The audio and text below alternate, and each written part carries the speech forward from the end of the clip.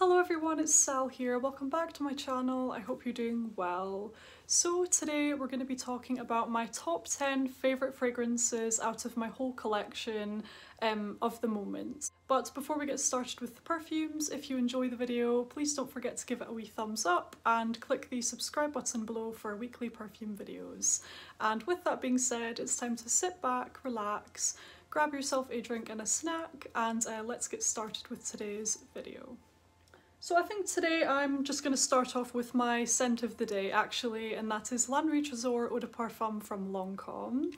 And I'm quite glad actually that this fragrance has managed to make its way onto a favourites video, because for the longest time it just wasn't actually getting worn, just because it's quite dressy and it's very intoxicating and heavy, and it's the sort of fragrance that I used to sort of reserve only for like evenings out for drinks or you know, dressier sort of situations, you know. But just with the weather cooling down, I thought that I would try and just wear this one a little bit more often, and that's exactly what I've been doing. I've really been enjoying this one.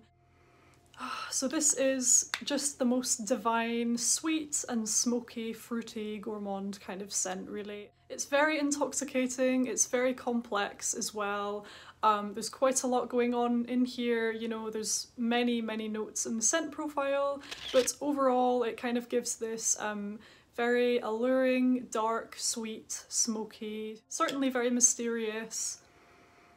And I just really love this one. The lasting power is incredible, the projection is incredible, so it's a really nice, strong, like, fragrance, particularly for those colder days. And I actually find this one to be quite like cozy, just because of how thick it is. You know, it's a very like heavy, heady kind of scent, and on a cold day like today, I've just been really enjoying it. It's quite a powerful scent, and it's kind of been giving me like energy for today's filming day, which has been kind of nice as well.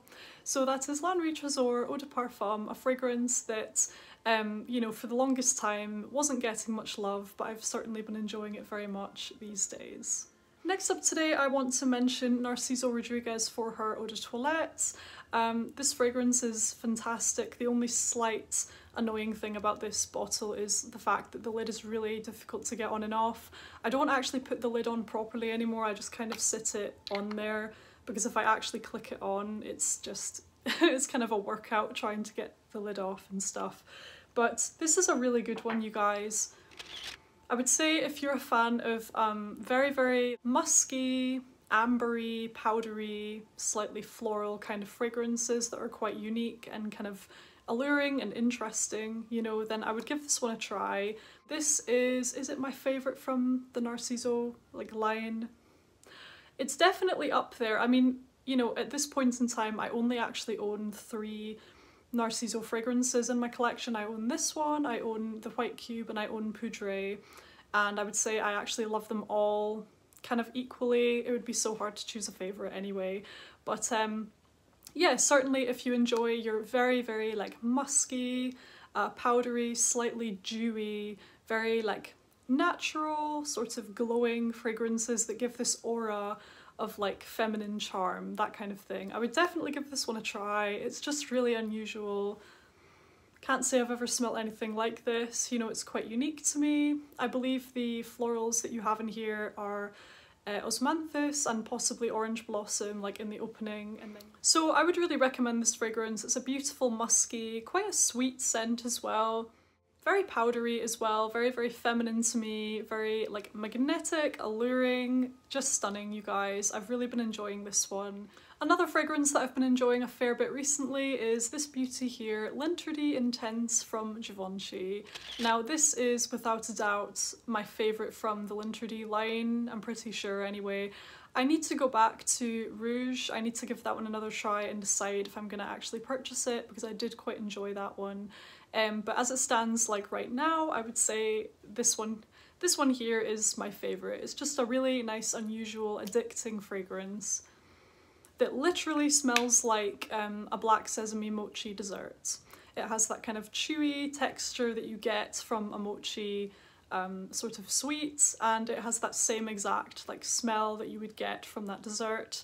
and you know, it's just such a pleasant experience from that point of view. It's quite gourmand to me for that reason, and overall this is just the most beautiful sweet fragrance, but not too sweet at all. The sweetness in here is beautifully balanced with the black pepper notes, with the sesame.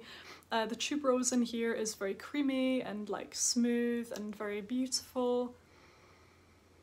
Again, there's that thick chewy texture in here that I've never really experienced from any other fragrance, which makes this one quite unique to me. I've really been enjoying it, and I think certainly for like winter, cold weather, this fragrance is just absolutely divine. So that is Linterdy Intense from Givenchy.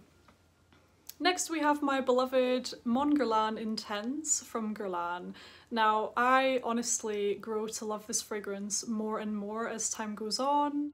Very, very smooth, subtle lavender notes in here. So if you're looking for a lavender kind of fragrance, well, not purely a lavender fragrance, but if you're looking for a fragrance with a subtle hint of lavender in it, but it's not going to be too much, I would give this one a try, because actually out of all of the sort of lavender fragrances that I've tried to date, I would say this one is the most, this is the smoothest one, you know, this one is the best blended, and it's just very seamlessly in there. You know, the lavender in the original Mon Guerlain and in the likes of Libre and Libre Intense, it's very, very like strong, very dominating, quite noticeable, you know, but in here it's just so like smooth, it's very well blended, very nuanced, and there's kind of a weight to this fragrance from the base notes, from the woodiness, and I believe there's also licorice in here as well as your addition of white musk to add a really nice sensual nature to the fragrance. And overall, I just think this fragrance is an absolute masterpiece. It's definitely my favourite from the Mon Guerlain line. For a while, it was very close between the original Mon Guerlain and the Intense, but now it's very clearly the Intense that's my favourite. You know, I've just grown to love it more and more. It's one of those fragrances that keeps growing on me, and it would definitely be a repurchase when I run out of this one, that's for sure. So that is Mon Guerlain Intense from Guerlain. The next fragrance I have today that I've been absolutely loving is Ambre 114 from Histoire de Parfum. Now, this was such a successful blind buy, you guys, you have no idea, and I'm actually kind of wishing that I'd picked up the larger bottle. I mean, in reality, it was the most sensible thing to go for like the smaller size, just because it was a blind buy, but knowing what I know now about the fragrance, I probably would have sized up.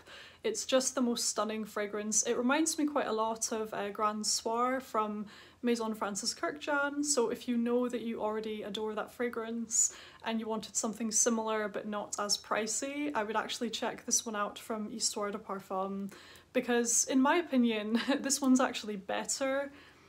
This one is more complex. It's quite spicy upon the first application, but it definitely softens up throughout the dry down. Once it warms up on your skin, it really smoothens out, and you will just pick up on all of these beautiful little nuances in the scent profile. Because it is quite complex, I believe it has some rose in there as well, and maybe geranium. There's some sort of like floral in here. But primarily to me, it's a very opulent, rich, smooth, very warming, comforting, amber, vanilla, woody, slightly spicy kind of fragrance. Just with so many different facets to it, you guys. It really is a truly beautiful fragrance, especially for the autumn and winter. I mean, this would be up there with one of the most beautiful, gorgeous cold weather scents ever. It really is stunning. I don't know if you can see the dent in here. There is actually a wee dent. The sprayer itself is quite small, so I don't think it doesn't spray out a whole lot when you actually spray it. It's a whole mood, you know, it creates this whole atmosphere, just this opulent, rich, decadent kind of mood, and I just absolutely love it. Quite luxurious as well. I can imagine somebody very, very like respectable, very well dressed, fiercely dressed, that kind of thing. I can imagine somebody like that smelling like this. It's just one of those incredible fragrances. It smells very like unique. There's definitely something more to this than Grand Soir. I actually really prefer this one. So that is Ambre 114 from Histoire de Parfum. Possibly one of the most perfect cold weather fragrances ever, and it's absolutely stunning. So I absolutely love all of these, but I am saving my absolute favourites to the end, so stay tuned for those. But anyway, next up today we have YSL Libre Intense, a really stunning, kind of sweet, aromatic lavender kind of fragrance. Very like refreshing and invigorating, I find. I mean, this is supposed to be a warmer, more sensual mood than the original Libre, which I think it is, but to me this is giving me like invigorating, refreshing vibes as opposed to like a deep, rich evening kind of mood. You know, let me know if you get that from this fragrance. Let me know what you think of it in general.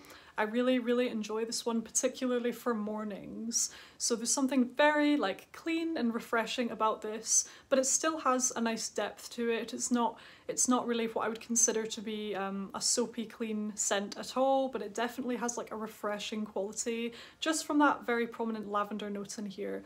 But like I say, it is still very rich at the same time because it is the intense version. It has more decadent notes in there like the orchid. I believe it has ambergris as well, so it's a very well-rounded, interesting fragrance with depth to it. But the mood that it gives me is more of a invigorating, motivating, uplifting, vibrant kind of mood, which lends itself very nicely to the mornings, I have found. It really is a fantastic fragrance, kind of wishing that I'd got a bigger bottle, sort of, because I feel like I'm going through this one kind of quickly. It's really beautiful as far as lavender scents are concerned. So that is YSL Libre Intense. Next up today, of course, we have the beautiful Black Opium from YSL. This is a fragrance that I've been wearing a fair bit recently, of course, as it's one of my favourites. You know, I have gone through this one a fair bit. I am running quite low on this one, but it's fine because I do have a backup bottle. Just so sweet, so Moorish, so addicting, so comforting. Super feminine as well to me. I love the coffee and vanilla in here. I also really enjoy the sort of heavier notes in the base, like the licorice, the patchouli. I believe there is pink pepper and pear in the opening, as well as some orange blossom and jasmine in the heart notes.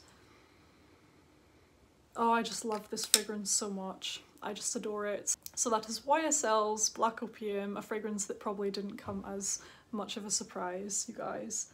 And now we are making our way up to the very top of my list. These are fragrances that I have been absolutely obsessed with recently, like seriously. And I'm kind of going to mention them all together to start with, and then I'll go into each one individually.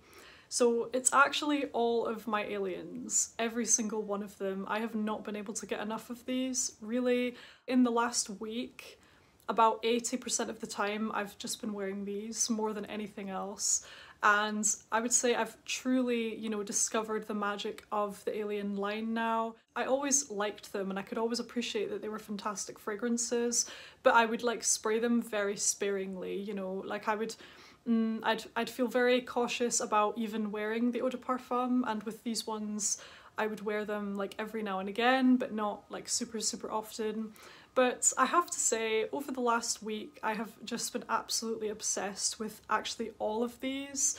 In particular, I would say the Alien Fusion with the eau de parfum, as in actually wearing them together, has been absolutely phenomenal. If you are kind of in the Alien mood, but you want to add a bit of sweetness, you could spray some of the Alien Fusion over top and it adds this really gorgeous dimension, you know, to the Alien like profile. It adds that very addicting balsamic sweetness. And of course, if you just wanted a super dose of that kind of Alien sweetness on its own, you could wear Alien Fusion like on its own.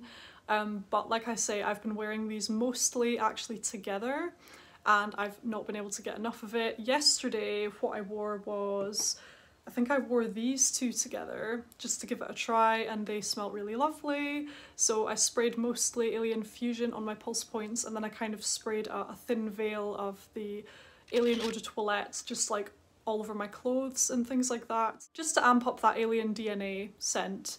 And I've been loving them, you guys. I've been loving all three of these. I've been wearing them so much. They're so fantastic. Let me know in the comments what you think of the alien line, which one is your favourite, and actually let me know if any of you have tried the alien musk, I can't remember what it's called, but the musky one or the oud one of alien. Let me know if you've tried either of those. I don't think you can get the oud one anymore, I think it's been discontinued or something, but I've been really fascinated by the idea of them. And just let me know in the comments what they're like. I'm super interested to hear from you guys if you've tried them. So that's what we have for now. I will say there are actually 2 more fragrances on my table here that have also been my favourites, but I'm not going to mention them today because they're actually brand new to my collection. Well, one of them I think you've seen before, it's still quite new, but the other one is like totally new to my collection, and I'm going to save them, I think, for an upcoming haul video that I will be doing. I really hope you enjoyed today's video, despite the kind of darkness. It feels very dark in here. I think it's just because of the weather, unfortunately. But I hope that you enjoyed it. Let me know what you thought in the comments. It's always so nice to hear from you. Take care, and I can't wait to see you very soon on my next video. Bye!